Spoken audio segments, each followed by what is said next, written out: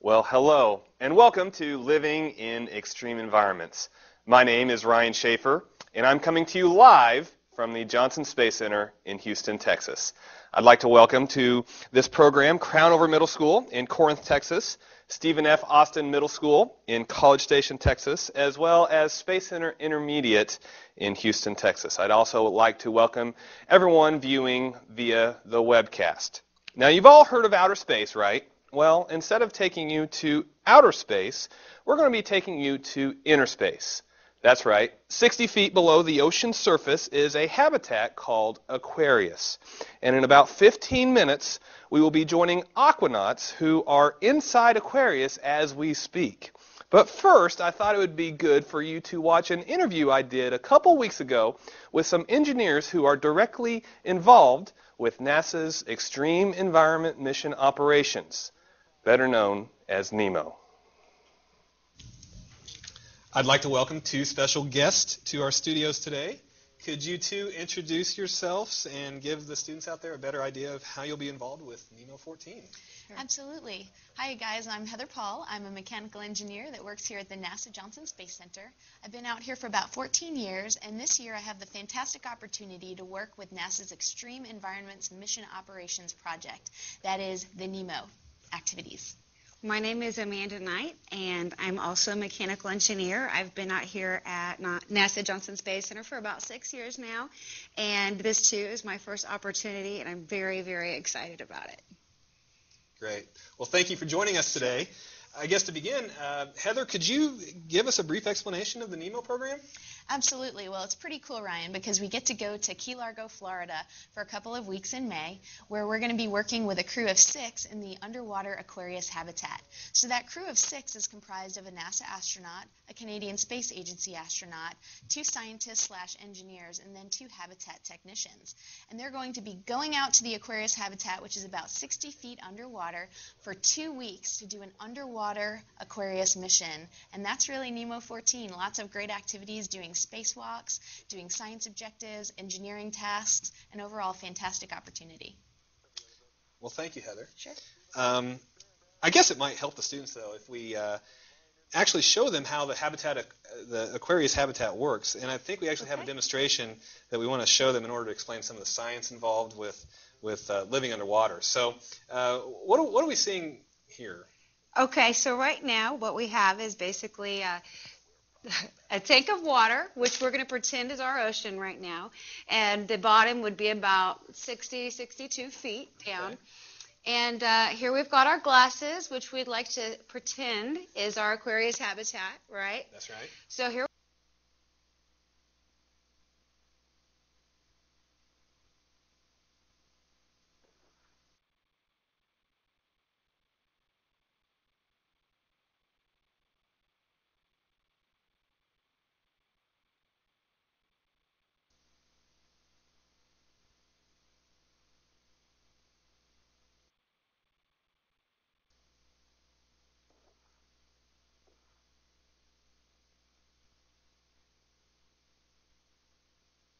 a hole right. in this cup. We've got to get in and out, right? Right. Okay. That's true. So now we have what we would consider our airlock, so that the aquanauts can actually go from inside the habitat outside to do their EVAs. And it's still very much the same thing. They're able to maintain the pressure inside and still be able to get outside to do their work as long as the pressure is equalized both internally and externally. I see. So lots of science involved with living under the ocean. Absolutely. Definitely. And now I think it would be even better if we actually show the students what the real Aquarius looks like. Mm-hmm. So let's go ahead and take a private tour of Aquarius. All right. Hello, my name is Dewey Smith, and welcome to Aquarius. I'm one of 2 habitat technicians. My job down here is to make sure that the aquanauts are safe, healthy, and being productive down here, and we'll have a successful mission. We're going to start the tour here, as you see, in the bunk room. These are where the 6 aquanauts sleep. It's pretty close and cozy, but it does the job. We don't spend much time in here, so there's a lot of space. This is where we keep all of our clothes and goodies and books for the cruise here. If you look forward here right underneath the viewport and right underneath the grouper, We do have a workstation here. It's a fold-down station with a laptop with internet capabilities, and that's for anyone to use. And we'll go ahead and come on out here into the main lock, and over here to the right here, our starboard side. We're actually looking towards the bow, or through the bow, to the bow of the habitat. And on the starboard side, starting is a camera, which the watch desk has a constant eye on us 24/7 during a mission. We do have another workstation here. This is for me and the other habitat technician, Buckley. And this is where we have a live chat to the watch desk. So if anything happens, we have a live chat to them, as well as a barrage of phones. We have digital, landline, cell phone. And as we carry on through here, we have a depth gauge here, which shows us that we are at 47 feet of salt water.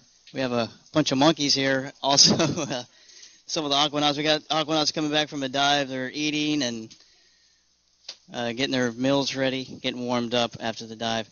Underneath that depth gauge, we have our sensors that show the oxygen, temperature, humidity, CO2, and CO readings and alarms there. Further back, we have our air distribution. This is where we get our atmospheric makeup. We have a 30 cubic foot bleed going on right now, and followed by our electrical panel, which has a bunch of buttons and switches there. That's how we get lights, camera, and action.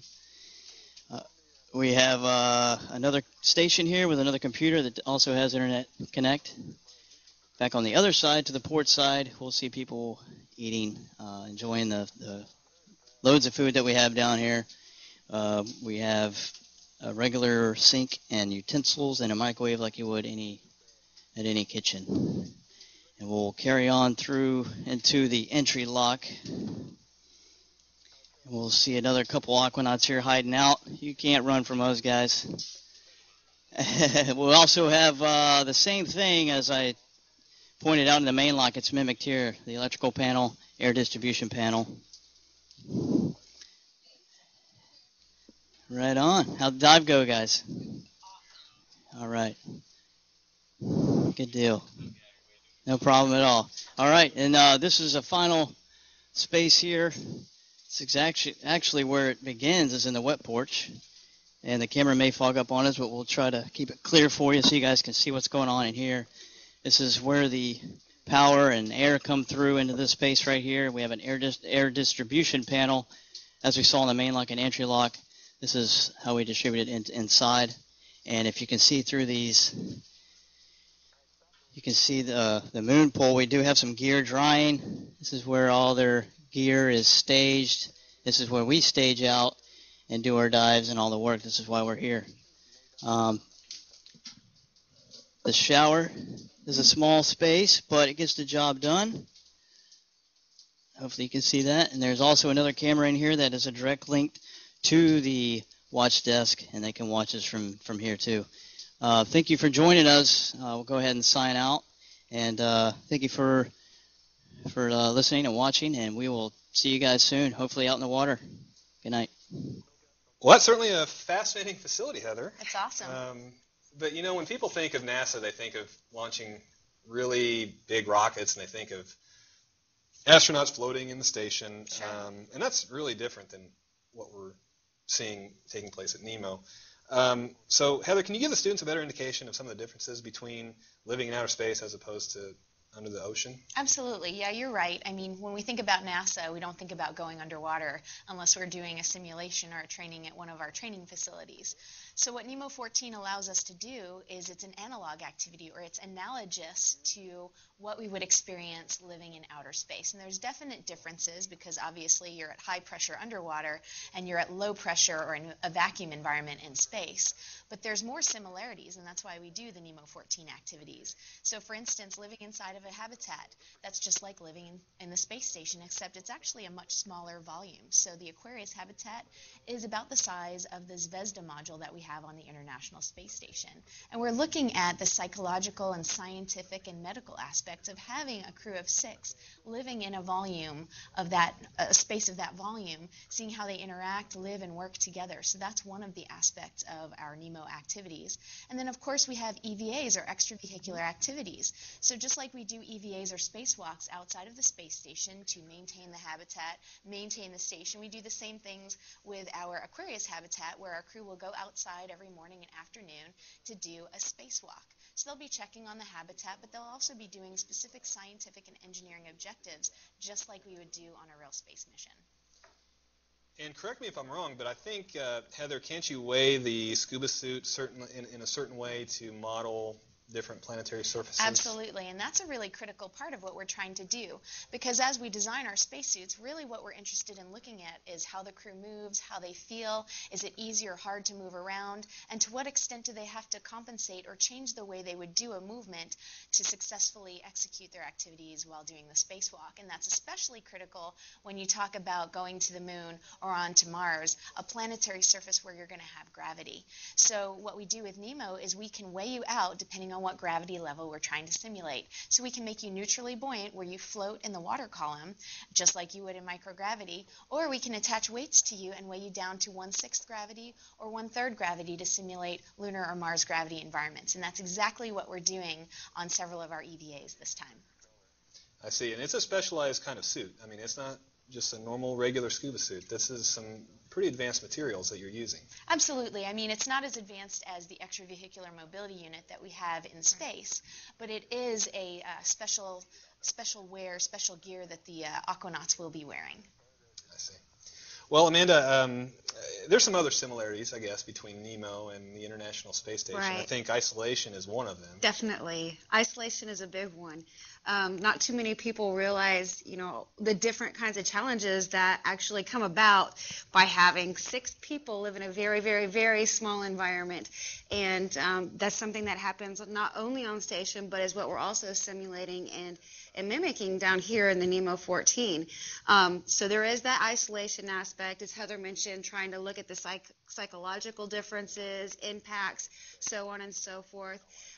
Also, one of the other similarities that we have is the mission control. So whereas the aquanauts in NEMO, they're able to talk to each other, there's not necessarily someone that they can just reach out to and be like, I need some help. Well, they can talk to mission control, which is, up on Key Largo, but it would simulate very much what we have here at Johnson Space Center when our astronauts are out in space living on the space station. There is that difference, and for 2 weeks, our aquanauts are submersed underwater. They are communicating just the same way that the astronauts would out in space. I see. So lots of planning goes into NEMO. Absolutely. And I think, A little bit. I think one of the things that is focused upon is robotics, really, right? Definitely. So Heather, can you talk a little about all of the robotics research that's being done at NEMO? Sure, absolutely. And robotics is a pretty key element. When we're talking about human space exploration, it's not just humans. You need some robotic assistance so that it's really a great partnership between human and machine. And so when you're developing robotics, it's important to figure out how you communicate back and forth with your robotics and how you would perhaps control it. So for instance, using a remote operated vehicle or driving a rover out unmanned before we put humans inside to go off and explore the lunar traverse and terrain. That's a really key aspect. And in fact, we're definitely doing those kinds of things with NEMO during our spacewalk activities. And these robotics could be a rover, like you mentioned. Mm-hmm. Right. So I think the acronym that we use is ROV, Remotely Operated Vehicle. Sure.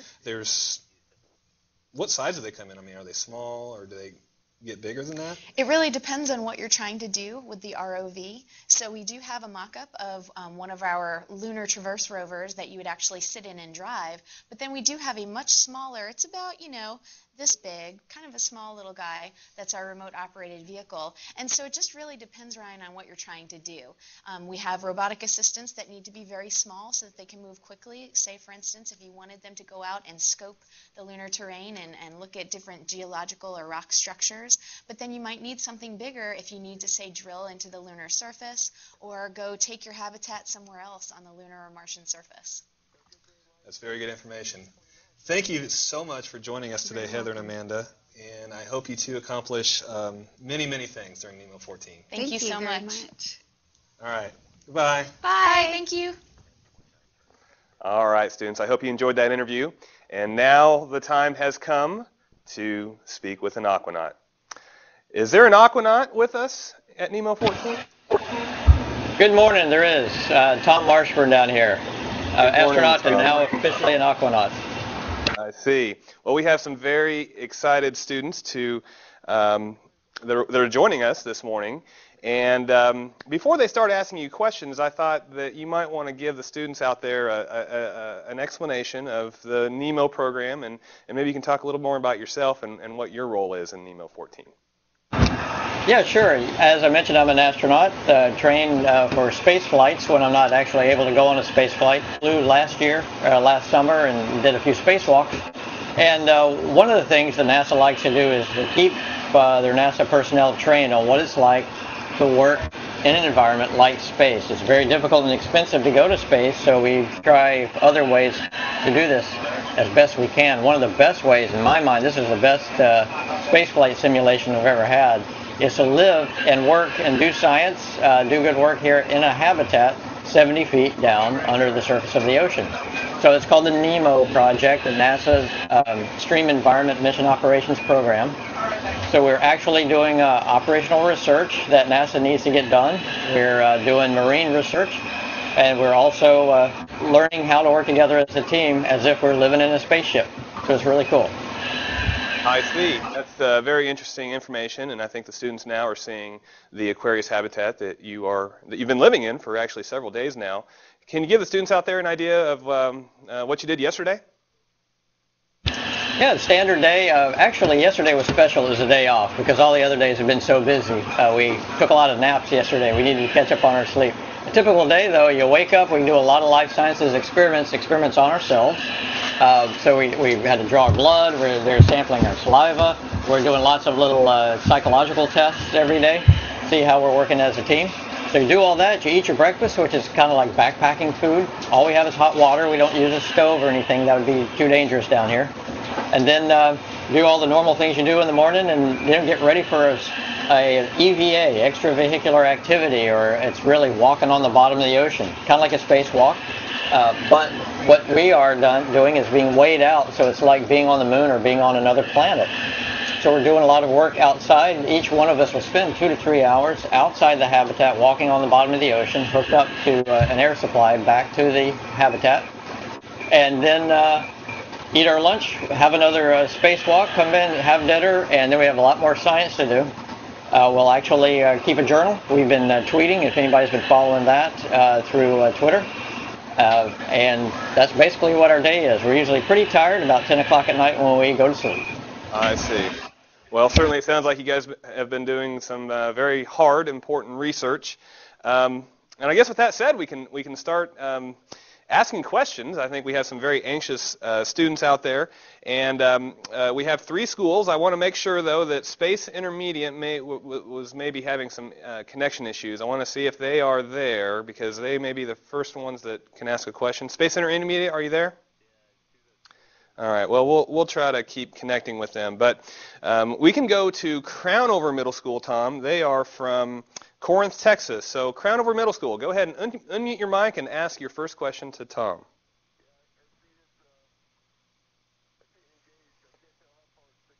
Crownover Middle School, are you there?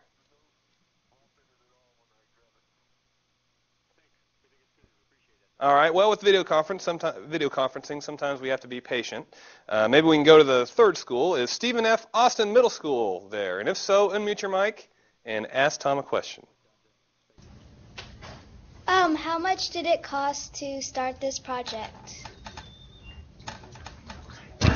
Hey, Stephen F. Austin Middle School. How much did it cost to do this project? You know, I don't actually know. You could ask some of the other folks that support the mission. Heather Paul, you just heard from.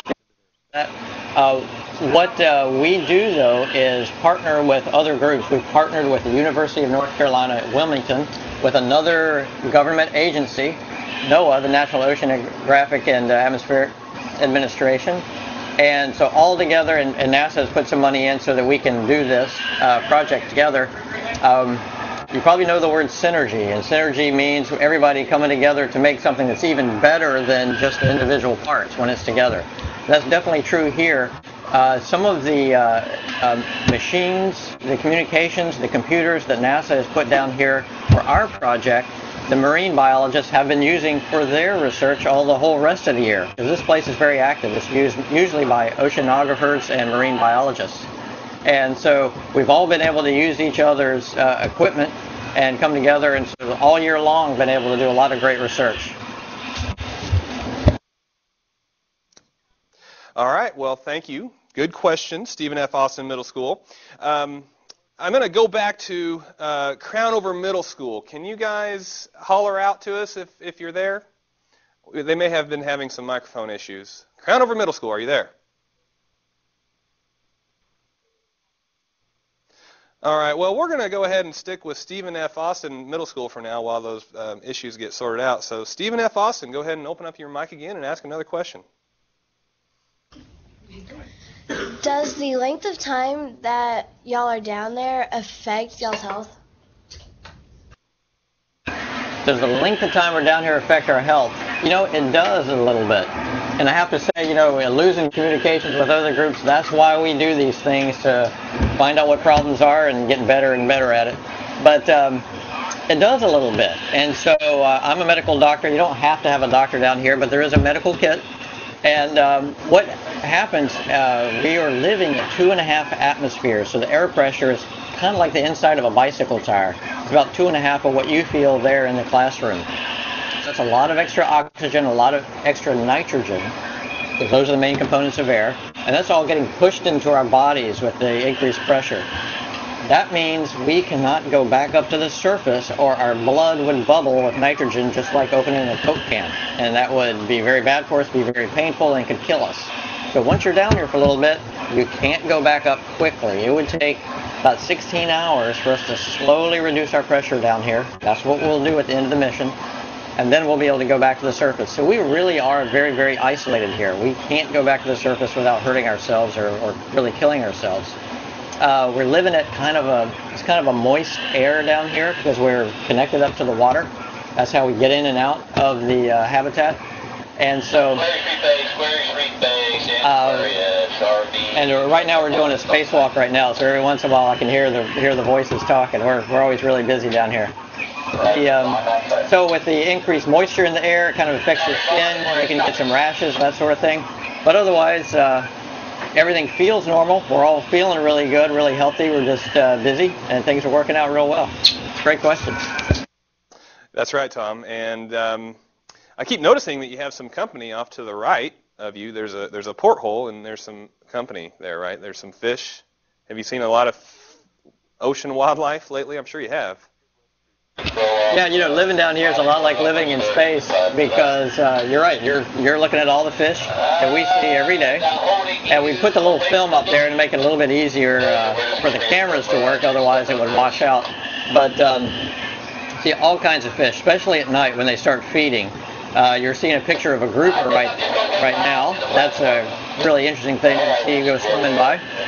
And so it's like living in space. You always are attracted to the windows, always want to look out the windows, and there's always something to catch your attention out there. Very cool. Well, I think we can continue to ask some questions. There's certainly many questions. They are very curious about your mission during NEMO. So Stephen F. Austin, we're going to give you another shot to ask a question. So go ahead and open your mic and ask your another question to Tom, please. While you guys are down there, are you affected by hurricanes or other weather patterns? You know, I never would have thought we would be, but we are a little bit affected by hurricanes. and other weather patterns. We have not felt a hurricane here, obviously, but when the weather is bad on top, when the wind's blowing and the waves are high, kind of a day that you wouldn't want to be on a boat, that down here we can feel it. We can feel what we call a surge. That's the whole mass of the ocean water moving around on the ocean floor where we live. Because we're connected to the ocean, you might think we have a door that we open and water pours in. We don't have that. It's actually one end of the habitat is a little pool. And because of our high pressure, that water doesn't come rushing in down here. We just step into the pool and go out and do our spacewalks. And just swim back in and step out from the water and walk into the habitat. And because of that, though, because of that surge, that pool of water raises up and lowers and raises up and lowers several times a minute, and our ears pop every time. So we can always tell when the weather's bad up on the top.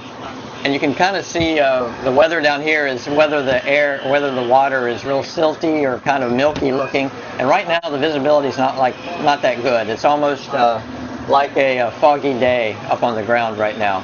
So the weather patterns do affect us a little bit. Alrighty. Well, that's very good information, Tom. And I want to make sure that we can get as many schools involved in this program as possible. So one more time, is Crownover Middle School with us? If so, can you go ahead and open up your mic and let us know that you're here? All right, well, maybe I can ask Crownover's questions for them. Tom, one of the more interesting questions that I thought they submitted was, do technical difficulties occur while you are in Aquarius, such as the loss of communication with mission control, and how might you manage these issues? Well, that's a great question from Crownover, because that's exactly why we do this, to find out what the problems are. It's one of those things where it seems easy to do, but until you try it, you don't really know what can break and what can go wrong and how you're going to deal with it. So things go wrong quite a bit, especially with communications. As a matter of fact, right now we started just a couple of hours ago working as if we were on the surface of Mars. So the speed of light means that if we wanted to talk to you, I would say something, and 20 minutes later you would receive it in your microphone and in your speaker, and you'd hear it. And then if you responded back to me, it'd take another 20 minutes. So right now we are practicing and are not talking to the ground except through this teleconference. We're not talking to the ground except with a 40-minute delay at least. And how we deal with that is, and what are the best ways to work that way, is what we're trying to figure out. Is it email? Is it video? Is it just trying to talk like this? It's probably not talking on the phone is a good idea, because that would be really frustrating to say something and wait 40 minutes for an answer. So things break all the time, and we're training to work around that, figuring out how to fix stuff as fast as we can, and so that's a part of living down here. I see, Tom. And this is only possible through something called a buoy that's attached to Aquarius, is it not? That's right. A buoy attached to a cable down to the habitat, so we can talk on cell phones, and just like we're doing now. I see. And I think the students are seeing some video of that buoy that's connected to Aquarius. So that's your life support. And you guys only, I mean, you're almost wrapped up with your NEMO research. I think you only have maybe a couple more days left in this mission. We've been down for a week. We have one more week down here. You saw a fish come by. We might have a couple of other visitors come by here. And so we still got some time. But we're really enjoying ourselves quite a bit. And it's we've settled in, though. Now it's in such a tight quarters with 6 people living down here. You stop saying excuse me because when you bump into everybody, because you're bumping into people all the time, trying to get around each other to get your work done. So we're almost like one little organism working together now. It's really interesting. Well, certainly there's some teamwork involved. That's the least to be said. But maybe the students out there would be interested in how you get picked for a mission like this. In fact, Space Center Intermediate in Houston here wanted to know more. They actually wanted to ask you that, and unfortunately I don't think they were able to connect, but maybe they're watching on the webcast. So how do you actually get picked to become an aquanaut? Well, to be an aquanaut, as far as I know, because being an astronaut, I was allowed, since I'm in line to become an astronaut living on the space station as my next mission, they like for us to have this training. And so as an astronaut, you can become an aquanaut. However, most of the time, and you're seeing a picture of the entire support team, the aquanauts are there in the red shirts, and otherwise that's how many people it takes to support us and to get all the work done. But if you're not an astronaut, you can become a marine scientist or an oceanographer. And they come down on a regular basis for the rest of the year and do research. As a matter of fact, most of the time they are here in the habitat doing their research. So a lot of ways to get down here, and believe me, it's worth it. It's a lot of fun. Well, very cool. Now, Stephen F. Austin, I think you may be out of official questions that you submitted, but you are free to ask any other questions of Tom if you'd like to at this point. Stephen F. Austin, are you there? Yes, we're here. I'm one of the teachers in the program, and I had a question. We are familiar with some of the astronauts that have been up in station as well as participated in NEMO, and like the gentleman we're speaking to, what kind of training do you do over there that prepares you for the mission up on station? It's a great training environment, the best one I've ever been in. And it's mostly all about living and working together with a team in very tight quarters. The other aspect that's very unique is just knowing full well that we are in a dangerous environment. Space is a very dangerous place to live, so is under the water. We're totally reliant on our habitat to keep us alive. We do all kinds of checks. We have checklists. Life is very structured, and it has to be. So learning how to deal with that psychologically is one of the things we learn to do down here. So the training is very important. You know, I should say, you may know that, scuba diver there, we have divers coming up. They're saying hi. He's got a brush. They got a brush there. Occasionally they do a little cleaning on the outside of the habitat. That was great. We do have surface divers that come down. Excuse me, that come down and provide some help to our spacewalk, some equipment that we need every now and then.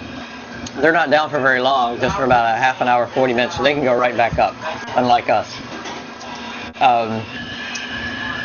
But so the training here is very important, I think, for getting ready for a space flight. That's very good information, Tom, and I think I have another question for you. This was actually submitted by Space Center Intermediate. They were actually interested in hearing about the most interesting thing that has happened so far during the NEMO 14 mission. Is there any really good stories that you can share? Boy, every day and every moment, it's just like space, is really interesting. One of the coolest things we've had a chance to do is to do a night dive. So we didn't have to do any work specifically. We didn't have to wear the heavy vests that weigh you down so you can feel get pushed onto the ocean floor like we do on our regular spacewalks. So we could jump around a little bit on the ocean floor, and we did it at nighttime on Saturday night. They allowed us to go out and just to look around outside. You may know that if you use a flashlight, you can see the real colors of the coral, because the filtered light from above doesn't allow you to see all the pretty colors. And so getting outside with a flashlight and seeing all the animals that come out at night, so lobsters and stingrays and sea cucumber, big old huge sea cucumber, all of these animals, and just to see what it's like when it's completely dark walking on the ocean floor, that was very fascinating. Also, you could wave your hands and see blue-green light, phosphorescence all around you. It's just absolutely beautiful. So that was probably the funnest thing I think that we've done. Sure, that was something else to see, Tom. Now, Crownover Middle School had another good question that I wanted to ask. This actually comes from a student named Ellen Biggerstaff. She was curious about how this underwater environment changes your behavior, because I know when you're in living aboard the station, your behavior certainly changes somewhat. But how does your behavior change specifically when you're in Aquarius? Yeah, that was a great question because we all talk about your behavior changing in a high-stress environment, which this is because it's a dangerous place to live. It's very busy, following a timeline.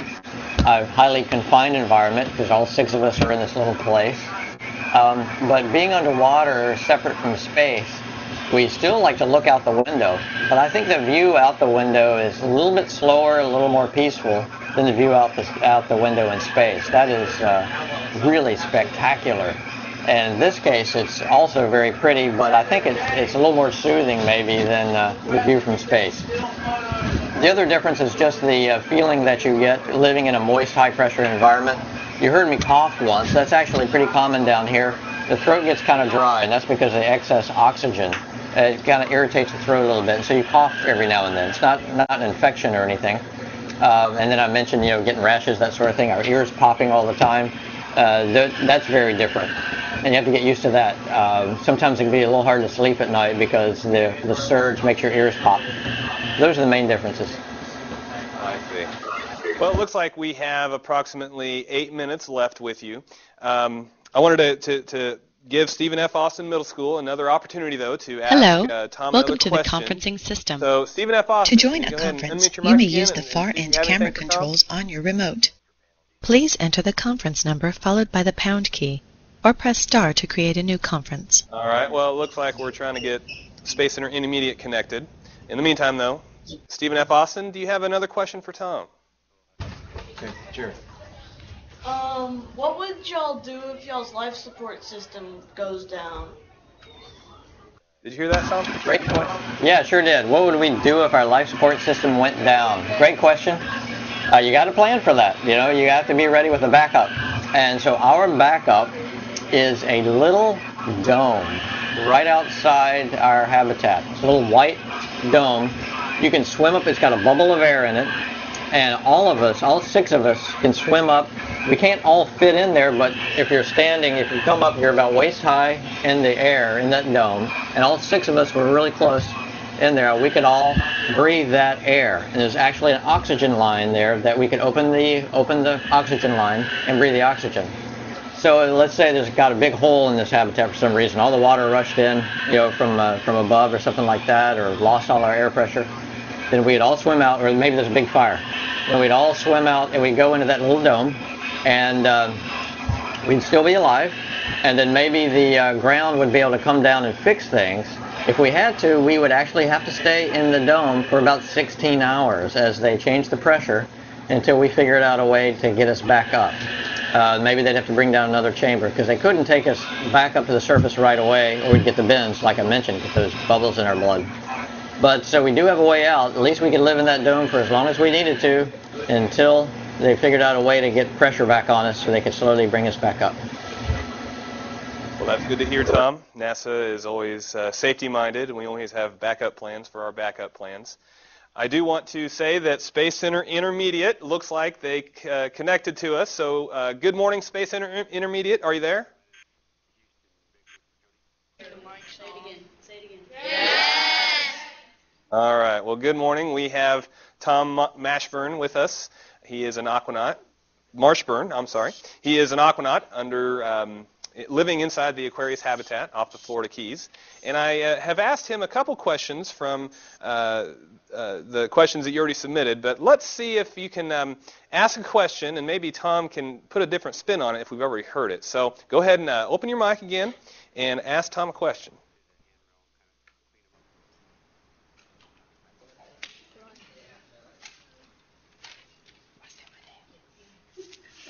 Hello, my name is Brian Lara, and my question is, how did you get picked for this mission? Hey, Brian. Good to hear your voice. Welcome on board. Good to finally connect to you guys. Actually, all of the astronauts have the opportunity to do this mission because it's such good training for space flight. But what we talked about before was all the different ways that people can, the different kind of jobs you can have to work down here in the habitat. One thing I didn't mention is 2 people that live here with us have one of the coolest ways to get a job and work down here at the habitat, either through the military or through civilian operations. They are professional divers. And so they have had all kinds of really cool jobs prior to this one even. But this is their job, is to run this habitat and make sure it runs safely and smoothly. But we also talked about getting degrees in oceanography or marine science, becoming an astronaut. Those are all ways to be able to work down here. Well, that was a good question, Brian, and I think there is another student at Space Center Intermediate named Jacqueline O'Brien. I think she has a good question for you. Jackie, are you there? Hi, my name's Sandy Berger, and I'm asking Jacqueline's question. How do you cook, sleep, and live underwater for 14 days? How do you cook, sleep, and eat for 14 days? Well, we eat backpacking food, and we use hot water, so they don't want any open flames down here, so we don't have any stoves. We do have a little microwave, but it doesn't work very well. I don't know if that's because of the high pressure. Maybe y'all can tell us whether that's due to the high pressure or not. I was kind of wondering about that. So we're usually eating out of a bag or out of a bowl, something like that. We have a little refrigerator, so our only fresh food is maybe some oranges in there, a little bit of milk that's cold, but that's about all we've got in the refrigerator. And sleeping is we have a tiny little bunk room. There's 6 bunks in a little room about the size of a closet, and so we're all tightly packed in there like sardines, but it's still very comfortable. And sleeping, I mentioned before, sleeping is a little bit hard because your ears pop all the time if there's a lot of weather, a lot of wind on the surface, and there's a big ocean surge. And as that ocean, that water mass moves around, it compresses the air in our habitat, and you can feel your ears pop. Sometimes you can even feel it rock the whole habitat, so it sways like you're on a boat a little bit every now and then. So that's kind of a neat thing. You know, one thing I should mention, when you're cooking down here, we just found this out, the water is very, very hot. And as a matter of fact, it can be hotter than what it would be boiling hot on the surface. It won't boil down here because of high pressure, because water boils at over 200 degrees down here, at about 218 degrees Fahrenheit. So we have to be careful about burning ourselves with the water. You might not know it's so hot. Very, very interesting. I think we have time for maybe one last question, and then you can wrap it up for us, Tom. There's a student at Space Center Intermediate named Daniel Penley.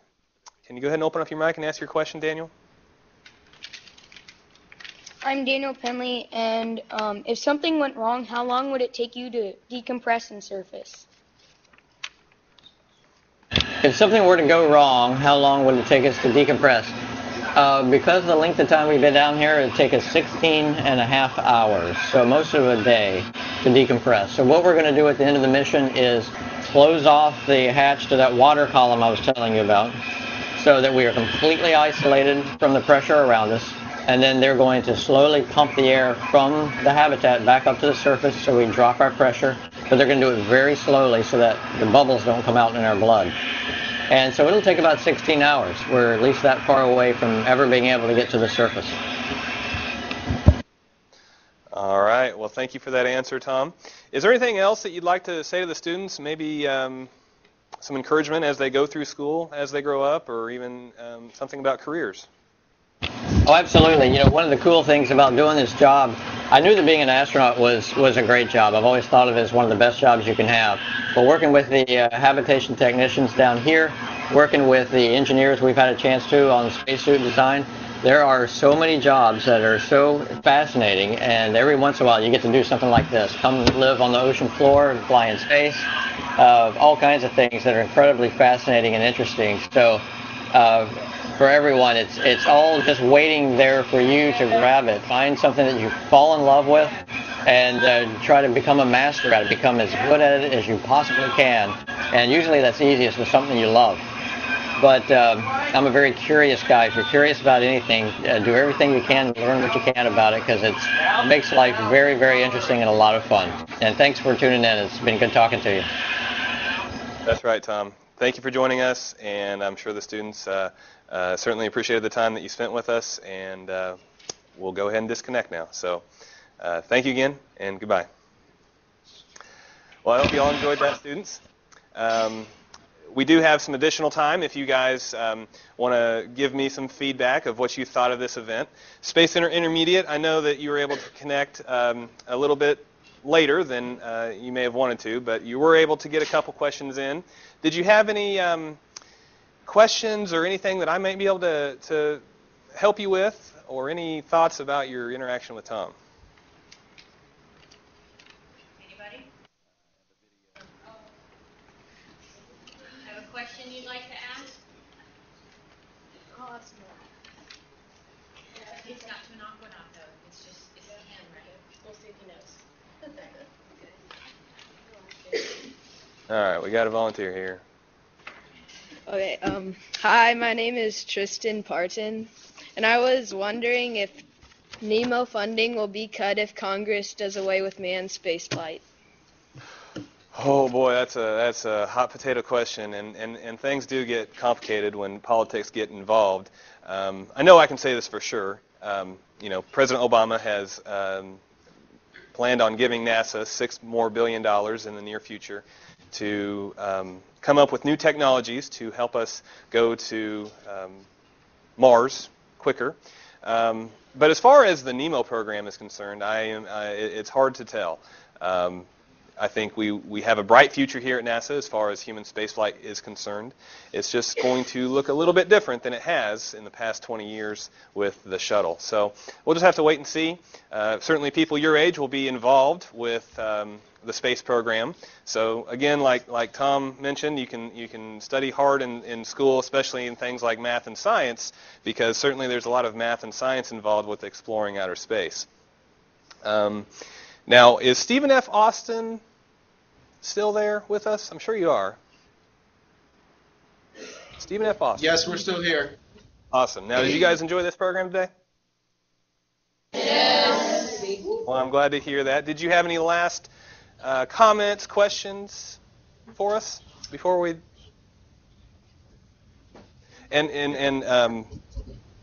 Yeah, Space Intermediate. I think you still have your mics on. So if you could go ahead and mute your mics, we'll go ahead and get with Stephen F. Austin to see if they have any last things to wrap up with.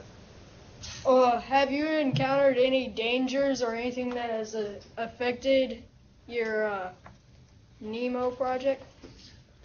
Like I mentioned earlier, NASA is an extremely safe organization, and they try to do things underwater as safely as possible. So they plan, and have backup plans for their backup plans. So as far as I've heard, NEMO 14, this particular mission off the Florida Keys has gone very, very successfully, and I'm glad to hear that. You can certainly follow the Aquanauts' progress if you visit our website at www.nasa.gov.